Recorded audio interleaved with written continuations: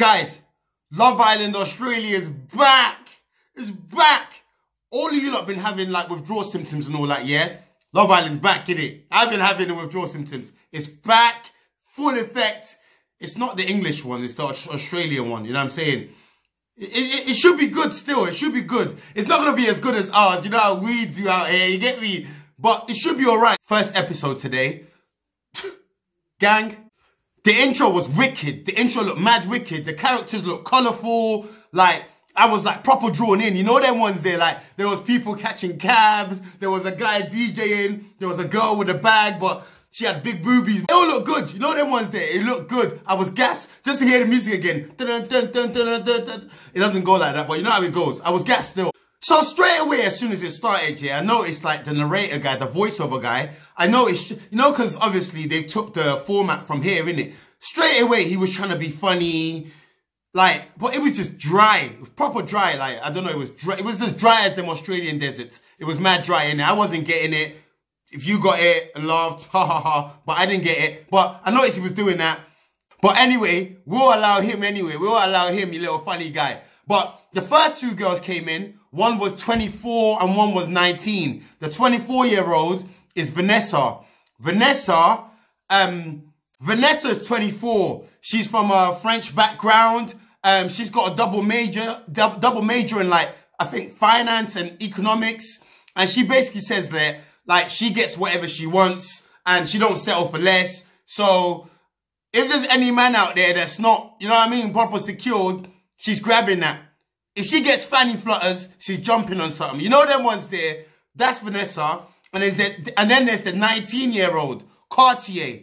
Cartier, you know, like the watch, bling, bling. You get it? Cartier, yeah? Cartier is from a Croatian background. She's a sweet little girl. She's from Sydney. She's a lifeguard. And she proper likes the Bible. She likes Jesus. Jesus is her first call. I like him too. Who doesn't like Jesus? He's a cool guy. Like, I met him once or twice. But she likes Jesus. She said, her mum said, yeah, a man will not marry a woman who can't, I think, clean or cook or something like that. Your mama idiot, man. Anyway. It's funny because when the two girls first walked in, the 19-year-old and the 24-year-old, the 19-year-old one, Cartier, asked the 24-year-old one, how old does she think she looks and all that? And then Vanessa said, 24, 25? And she was like, oh, no, I'm 19. Stupid. You thought she was going to say, you look like your age, innit? You don't, man. You look 20 years older. No, I'm joking. Cartier is cool still. She loves Jesus, so we can't diss her. Man's on the heaven thing. Man's not on the hell thing. Get me? Then comes the next girl, my sister. You get me? You know, like, you get me? We gotta put it down for our people. You get me? My people, them. The next girl, Cynthia, yeah? Cynthia, she's 22. She's a model. She's from Bisborne. But she's originally got a West African background, like myself. You get me? I got a West African background. Man's from Nigeria, innit? But she's from Liberia. She came to Australia since she was 7 years old. And she's never had a boyfriend, which I thought was a bit mad still. I don't know why she's never had a boyfriend. She's a very beautiful girl. Good mannerisms. Obviously I don't know her like that, but she seems cool still. And she says she got a lot to give, but she just needs to find the right person to give it to. Like, she's looking for like a long-term relationship. You get me? But yeah, we gotta give it up for Cynthia, man. The next girl's name is Jessie. She's 23. She's a waitress from Tasmania. She says she's highly underrated. You get me? Like, okay, cool. She thinks she's a rap legend or something. You know them ones there. But she says she speaks too fast for her brain to comprehend. So she just needs to slow down and just think about what she's saying. You know them ones. She sounds like a dummy. She sounds like an idiot already. Like one of them crash test dummies. Like, that's what she sounds like. But yeah, she's got her boobs done. She was the one whose boobs I saw in the beginning. She's got her boobs done. Yeah, she says she likes to she paid for them, so she wants to like use them and flaunt them. Like, as long as you got the receipt, why not? Do your thing. You get me? She says she's not dumb, but she doesn't say smart things. That will make her a knob cheese, a knobhead. Like, what are you then if you're not dumb, but you don't say smart things? that statement is dumb. Anyway, she's attracted to like loud guys, which she says makes other girls hate her because central attention and all that. But yeah, that's Jessie. Let's give it up for Jessie still. Woo! And then the next girl that comes in, Cassie. She's 26, from Sydney. She says she was an EA, yeah? And until I actually watched the whole thing, I was like, what the hell is an EA? The only EA I know is in the game. EA, it's in the game. You know what I mean? EA Sports and all that. But it turns out the girl's an executive assistant, trying to make it all sound all tropical, all nice, and bro, shut up, man. You're nothing. Anyway, nah, I'm joking. She's an executive assistant. You know them ones there. But yeah, she grew up in London, this girl still. When you hear her talk, she's got the London kind of like talk. You know them ones there. She grew up in London. She said she came to Sydney a few years back, 6 years back, and she just stayed there because the guys in Sydney was so good and she couldn't leave them. So good that she can't find no one, that she had to come on the show. Dickhead. But yeah, that's what she said. She says she wants a guy that looks like a bad guy. Just got the bad guy image, but is actually a good guy. So she's confused. She's confused. She wants is it a wolf in sheep? No, she wants a sheep in wolf's clothing. You know them ones there. But what she's gonna get? Who knows? After the 5 girls got introduced, came in, met each other and done their, oh my God, nice to meet you and all that. Then they're I can't remember her name. Their presenter woman, their Caroline Flack. I call her Caroline Slack. No, I'm joking. She came in and then obviously she spoke to the girls, asked them what they like, what they want in a guy and what they're going for. All that doolally, you know what I'm saying? Then it was the time for the guys to come, yeah? But I'm not even going to go into the guys like I went into the girls, innit? I'm just going to tell you who they are, how old they are, and what they do. And then the rest is just go from there after. You know what I'm saying? The first guy in there was Maurice, 27. He's a content creator. And basically walked in.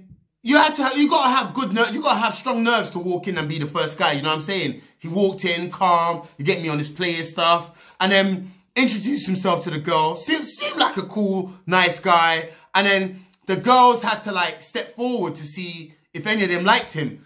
There was a little hesitation, but nobody came forward because they was like, oh, we want to see what the rest of the pack is like. All right, whatever, innit? Do you know what I'm saying? He who's not first may be last sometimes. No them ones there. But they never picked him. And then obviously the guy can pick if the girls doesn't step forward, innit? Even if they step forward, he can still pick whichever one he wants. He stepped forward and then he picked Jessie. He picked Jessie, innit? The next guy, Gerard, 23. He's from Perth. He's a personal trainer. He's from Perth. I thought it was a Perth. Joking. He's from Perth. P-E-R-T-H. He's a personal trainer. He does this little mad naked chef thing where he's just got his bum cheeks out in the garden. You know what I'm saying? Like, bro. Anyway. And then one of the girls obviously had to step forward for him again. And then steps forward. Cartier, the Jesus-loving girl. Like, she's kind of cheating on Jesus because she's going to pick another guy over him now. You know what I'm saying? Jesus should always be your first love. Anyway, Cartier steps forward. So now Cartier and Gerard are a couple. Woohoo! The next guy's Adam, 27, from Queensland. I can't actually remember his occupation. I don't know what his occupation is. Anyway, the girl said he looked like a bad boy and all that stuff. I can't remember if he stepped forward or... Anyway, he picked Vanessa. Him and Vanessa was a couple. And that was that. Then enters the next boy. Then the next boy, Samuel, 28, from Melbourne. Is an international DJ. He's DJ for Drake, Justin Bieber. You know he's got to get that in. You get me? That's his celebrity clients. Anyway. And then Vanessa, yeah, who had just been with Adam, yeah, now left Adam and stepped forward for Sam. Madness, innit? Madness. I have to be looking to see whose name. Because I don't know their names yet, innit? They're still strangers to me. You know them ones there. Then Adam went back on the sideline. Like, Adam had to just go sit there as on a subs bench. You know them ones there. But yeah, Vanessa was like, I like Vanessa. She knows what she wants. She like, I don't want you in it. That's what I want. You know them ones there. Then the next brother walks in, Matthew, 24, from Melbourne. He's a model for GQ and them things there, you get me? And he does like side wrestling and all that stuff. Them man there that do side wrestling, I think they like wearing spandex in it and all them kind of things, all them rubber kind of like, you know, and have their balls just cupped, hugging and stuff. Anyway, that's what his side hobby is. That's Matthew. Cynthia was like mad excited when she saw Matthew, but like, she was mad excited. She's thinking, rah, this could be me still. You know them ones there. But Matthew, he wasn't even looking at her.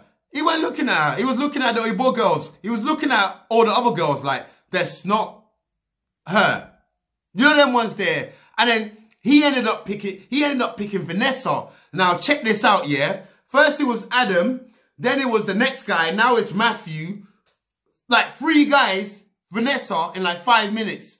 This girl, yo, she's doing bits. She's doing bits. Like, anyway, 3rd guy in 5 minutes, yeah? So Matthew is now with Vanessa. So basically, yeah, the other 2 guys, yeah, that was left on the sidelines, one of them had to pick first of the 2 girls that was left. There was Cassie left, the girl that was originally from London, but moved to Australia because, like, anyway. And there was her and the black chick, Cynthia, left. And then there were the 2 guys left, Adam and Sam. And they had to pick, but someone had to pick first, innit? And they went straight for Cassie. Whether they like Cassie or not, she's the white chick, innit? They're not going for the black chick. Listen, yeah, this is Yewande 2.0. Like, it's really, really annoying. And I can see where this is going. I can see where this is going. So after the dust has settled and everyone had picked who they wanted and all that stuff, all the couples went in their little corners to try get acquainted with each other a little bit better and them things there. And then Cartier, the Jesus-loving girl, and Gerard went in a little corner and she was talking to him. She was like, oh my God, I love Jesus. And like, he's the only man in my life and all this stuff. And those kind of people really scare me. Anyway, she loves Jesus, and Gerard was like, oh my God, you get on so well with my dad because he likes Jesus. Anyway, all the couples was getting on perfectly. It was beautiful. Jessie was falling in love with Maurice. Vanessa was totally head over heels over Matthew. And Cassie and her man, they were doing their thing. And then there's Cynthia and this guy. And there is no chemistry there. I'm talking no chemistry. Like none. Zilch. 0.0000. Nothing there at all. Like, it's literally dead. There was no connection with Cynthia and Sam. I would have a better connection trying to call Australia with my Leica. You know them ones there. But there wasn't nothing going on there. Maurice and Jessie, they were getting on like a house on fire. Do you know what I know? They kissed already. They kissed already. Like, they barely known each other like an hour or 2. They kissed already. But that's Love Island. They've only got a few weeks to grab that 50,000 bag. That's what they're there for. Don't let them confuse you that it's love, you know. It's a 50,000. That's what they're there for. You know, they was there. After Cynthia started noticing that there is no connection with her man, yeah, like, she had a little conversation with Maurice. And then, I don't know, she thought there was something going on there, that them 2 was getting on a bit better.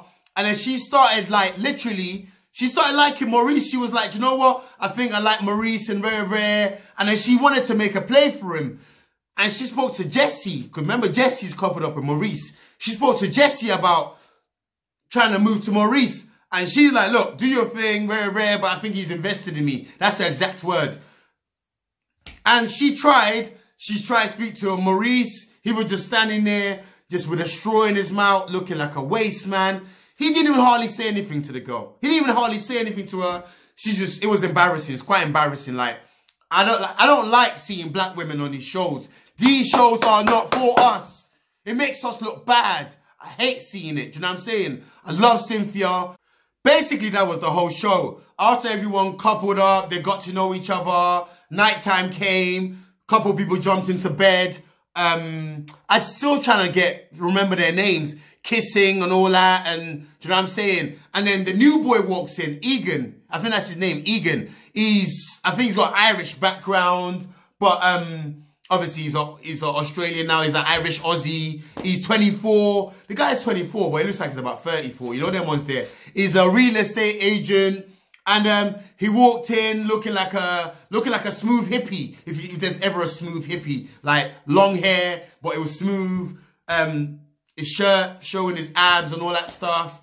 But yeah, as soon as he walked in, yeah, all the guys started threatening. The reason why they started threatening was because all the girls started like, oh my God, it's like they saw Jesus. You know what I'm saying? It's like they saw something, Gandhi or something. Someone they hadn't seen in a while, Michael Jackson or something like that. And yeah, basically the new boy, Eoghan, he's keeping all the boys on their toes because I think quite a few of these girls, their fannies doing some cramps, doing squats, you know what I'm saying, backflips, acrobatics when this guy walked in. You know them ones there. But that's basically the show tonight. I'm sure it's going to get more juicier. You get me? Let me know what you lot think. Whether you like it. Get me, it's your boyfriend. I'm back. Yeah.